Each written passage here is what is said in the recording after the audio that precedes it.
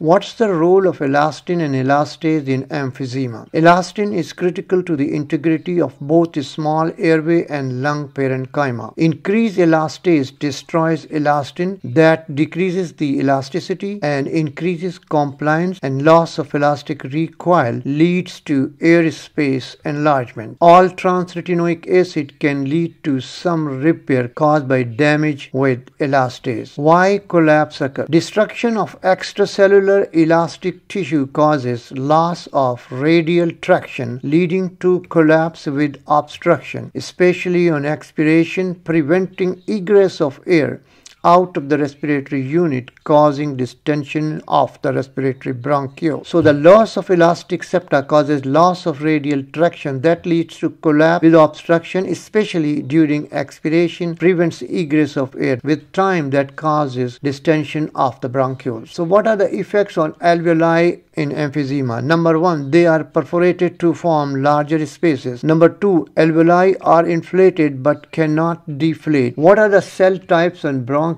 lavage? Mononuclear cells and CD8 cells. More than 95% of the cells are macrophages and neutrophils in the bronchiolar lavage of the smoker. Mononuclear cells, what do they cause? Mononuclear cells in the respiratory bronchioles destroy elastic fibers in the bronchioles and alveolar